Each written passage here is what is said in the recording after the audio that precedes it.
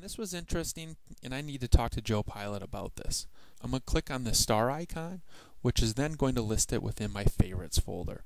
So when I want to talk to Joe Pilot, I can quickly find that flight file. To move the flight file to the archives, I can simply click Archive, and now it's no longer listed on the events page. I can always find those flight files by simply clicking Archive, and it will show me all files of interest. Here's the flight file that we moved over, number 082, and I can always move that back out of the archive into the latest page by clicking this icon, which is my unarchive. But let's go ahead and just look in the favorites folder, and we can review that right from here. After I've debriefed with Joe Pilot, I no longer need to keep this in my favorites folder, so I'll deselect that star icon, and now it's gone. To move the flight file to the archives, I can simply click Archive, and now it's no longer listed on the events page.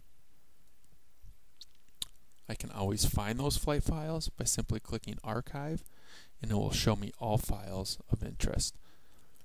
Here's the flight file that we moved over, number 082, and I can always move that back out of the archive into the latest page by clicking this icon, which is my unarchive. But let's go ahead and just look in the favorites folder, and we can review that right from here. After I've debriefed with Joe Pilot, I no longer need to keep this in my favorites folder, so I'll deselect that star icon, and now it's gone. Throughout the software, you can select multiple flight files by simply clicking the top checkbox. Each page lists 25 files, but allows you to select all files up to 5,000 to take an action on. In this case, we have 413 files. We've clicked that, and it's selected all of those items. I can then take the action of marking them favorite, marking them away from the favorites folder, unarchiving, archiving, junk, delete, or download.